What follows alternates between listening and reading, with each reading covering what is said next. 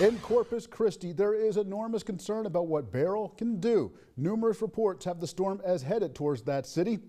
Our Brian Svensson made the trip up to that part of the state and joins us live to provide perspective of the scene. Brian?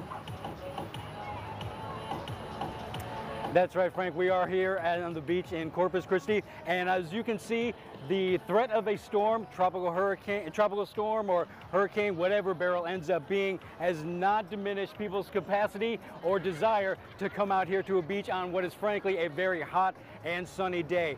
Now, we spoke to a business owner earlier who's got a business up on the beach, and she says that she's noticed the water going out rather than coming up. Now, tomorrow she says that she's going to, when the water does come up, she's going to not have her business out here, and that people are still going to try and avoid the area, that more people have come yesterday, fewer people today, but still a lot more people today.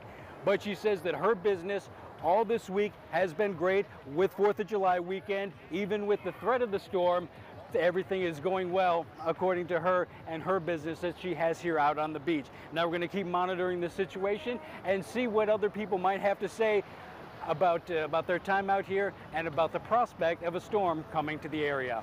For NBC 23 News, live in Corpus Christi, I'm Brian Svensson.